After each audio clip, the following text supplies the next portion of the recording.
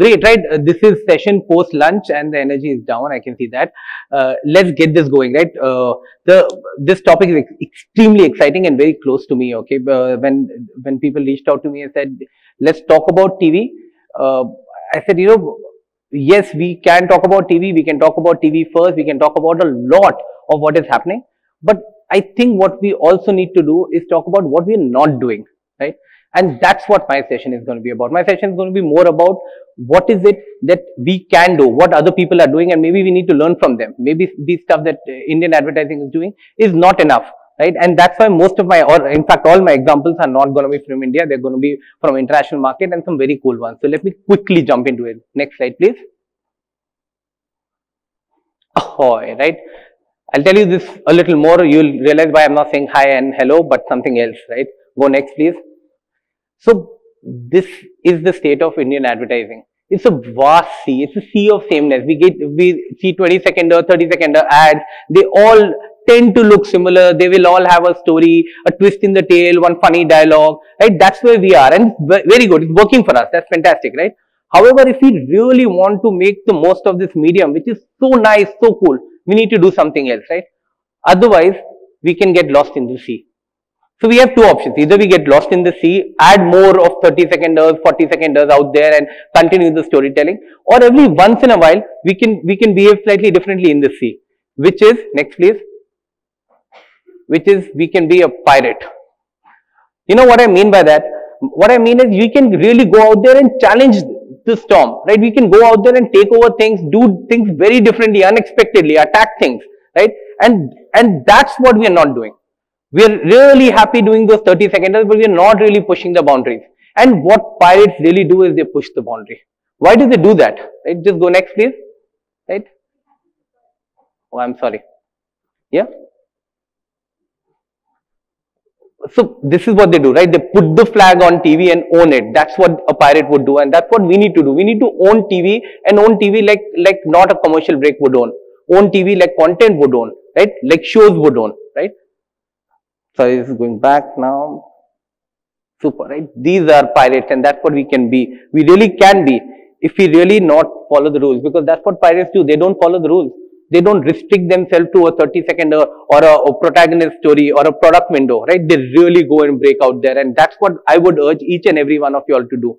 Because when you do that is when we will really become cool, right? That's what cool pirates are, right? They do not wait for a commercial break. They do not wait that, my turn will come and then I will put up my hand and talk like a commercial break or a brand would do. They really go out there and steal the show. And when I mean steal the show, they don't only be restricted to those seconds. They actually come and take over the show itself. Sometimes be part of the show itself, right? And there's a really nice example. I'll quickly play this and we can talk more about it. Thank you. Welcome back to the Australian Open. Kyrgios has been serving so well in this match. Quiet, please.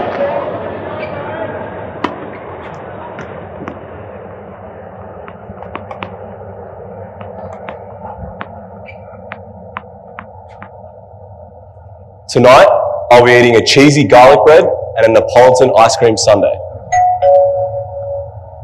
Cheers, mate. What you just experienced is a small taste of how we hijacked the broadcast of a live sport event watched by over 13 million people, presenting the Uber Eats Australian Open Ambush. The idea was simple: make everyone believe they were returning to the tennis broadcast, only to have it suddenly become a dinner order for Uber Eats. The execution, however, wasn't simple at all. The broadcast had to be duplicated down to every detail, so we used the real broadcast crew, cameras, officials and commentators. We shot players in their real match uniforms and even deliberately showed all the other sponsors. We then had to combine all our films with real event graphics and crowd shots from the tournament. But still, that wasn't enough. Each spot's media placement also had to be perfect, placed at the end of an ad break during the player's match. Nadal is not happy. We're getting dumplings. We were the Chinese last night. Okay. Tonight, I'll be eating gluten-free dumplings with sesame brown toast. Fantastic. Devaluation Nadal. You heard me.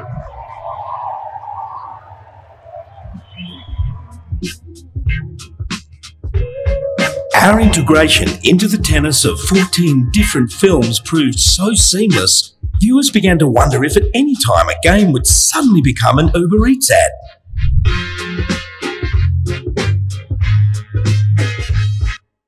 Of course, they took over the entire thing, right? Sorry. So they took over the entire show, right?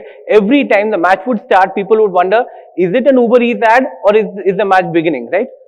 Any other way of doing it would be, getting these big stars, holding their pack shots, standing and talking about how this product is really, really good.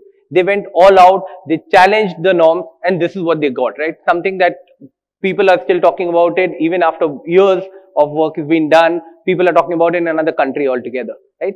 And that's what pirates can do. If they challenge, if you really go out there and break the norms and not stick yourself to a commercial break.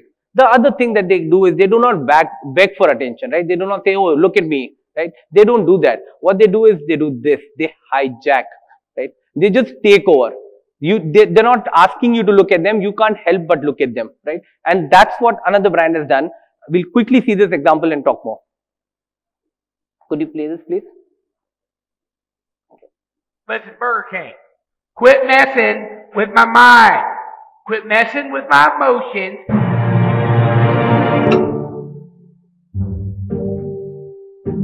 You're watching a 15-second Burger King ad, which is unfortunately not enough time to explain all the fresh ingredients in the Whopper sandwich. But I got an idea. Okay, Google, what is the Whopper burger?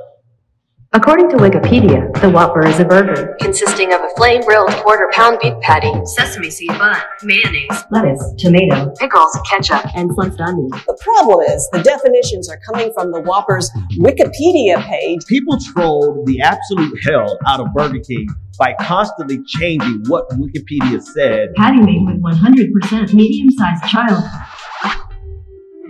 And after a few back and forth entries, Burger King eventually restored the original content. Google says it made changes to stop its devices from responding. At first, Google had said it would fix it, but then apparently Burger King released additional ads last night that still trigger it, so wow. Okay, Google. Okay, Google, what is the Whopper burger? Oh, it did work. It did work.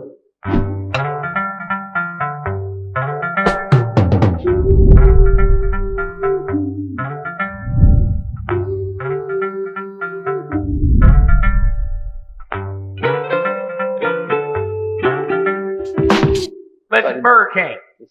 This we all know how it goes, right? But fantastic. They hacked into Google. They hacked into Google Home.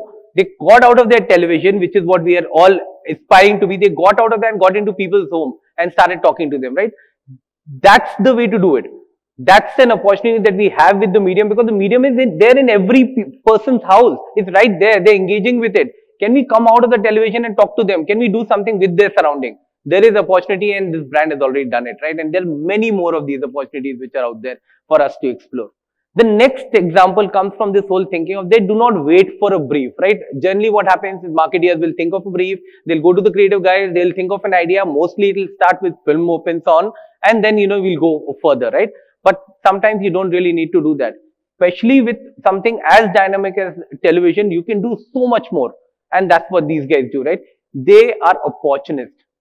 A pirate would be an opportunist. They'll wait for something, observe something which is already there in common culture or already on television, and hijack it and take over and do something really nice. I'll quickly play two examples. The first one I'll rush through in the interest of time, and the second one we'll talk more. Please play. Music for Life, organized by radio station Studio Brussels and the Red Cross, was this year all about drinkable water. Every 15 seconds, a child dies due to lack of drinkable water. Studio Brussels wanted to raise money to mend this global problem. We started from the insight that every TV host has a glass of water. It's so normal that nobody notices it. Until we started this guerrilla campaign. Zullen weer tranen van geluk vloeien. Heel wat bekende gasten komen langs. En standaard hadden gezegd, wij doen niet meer mee met het tv-contract, zolang er geen verandering is in de Belgische competitie. Oei. Dus even de draad terug oppakken. Zou dat eigenlijk iets voor jou zijn, een zangcarrière? Want het is nogal stress hè, op zo'n podium staan en niet acteren. Het is inderdaad ook... het is een ander vak. De nieuwe blonde showbizgod Staf Steegmans. Revelatie Cercle Brugge, combinatie in Lokeren. Maar ook op de andere velden kregen we een pakspektakel te zien. The Black Boy showed up on Flanders' best watched station, AIM, during 3 days. So such a brilliant insight, right? We've all seen that glass of water kept next to the newsreader always. They saw this as an opportunity and took over. Got this guy to enter every studio, drink that glass of water, and made the larger point outside television, saying that, you know, there is such a big problem or in Africa, can we please help? Right? Disrupting the show itself. It's so nice, it's so interesting. It was out there for everyone to see, but these guys capitalized on it. There's another example quickly we'll go to. This I'm guessing most of you all would have seen, but it's worth seeing again. Is this a Tide ad or is this another real ad? Is this a Tide ad? Is this one? Is every ad a Tide ad? Wait a minute, is this a Tide commercial? This year, Tide won the Super Bowl by doing something that's never been done before, turning every ad into a Tide ad. This is how we did it. Yeah, just a typical Super Bowl car ad. Right? But it's a Tide ad. What? It's a Tide ad. Look at those clean clothes. What else would this be an ad for? A razor? No. Tide ad. So, does this make every Super Bowl ad a Tide ad? I think it does. Within seconds, hashtag Tide ad began trending. Soon, millions of viewers were suddenly questioning if every single Super Bowl ad they saw was a Tide ad. Then we took the idea further. Hello again, ladies. Is your man the kind of man who would climb the height? I'm in a Tide ad. And further. Sarah? It's a Tide ad. We even hijacked the live broadcast. Welcome back to another Tide ad. It was so big that other brands felt the need to say they were not a Tide ad, including the competition. But it was too late. The internet loved it so much that it immediately became a meme. And the media loved it too. Tide stole the show. They kind of hijacked the entire Super Bowl. James, you love the Tide commercial. I said, baby, what are we washing our clothes with? If it's not Tide, we're doing it wrong. This was the best ad of the Super Bowl. And I'm wearing a white shirt making this. A Tide. The clean clothes in every ad is a Tide ad, right? They just took over Super Bowl. They took over every ad out there. There were people who tweeted that is my entire life a Tide ad. Right?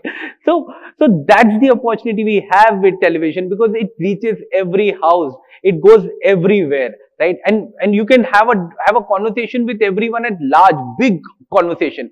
But we need to push the boundaries. We don't need to be restricted to that box. We don't need to think of everything and think from that point of view, right? The minute you take 2 steps back, you can be a pirate too. Very simple rule to be a pirate. Quit the Navy.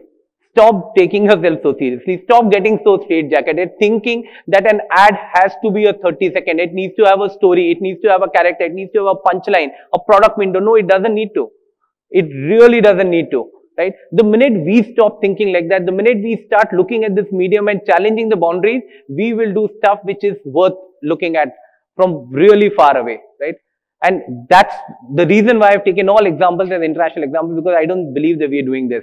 I'm guilty too. I should be doing this and I'm not doing it as well. But please help us do this. This is what we need to do. We need to push the boundary of this medium and this can go everywhere. This can be the biggest thing which internet cannot be. Thank you.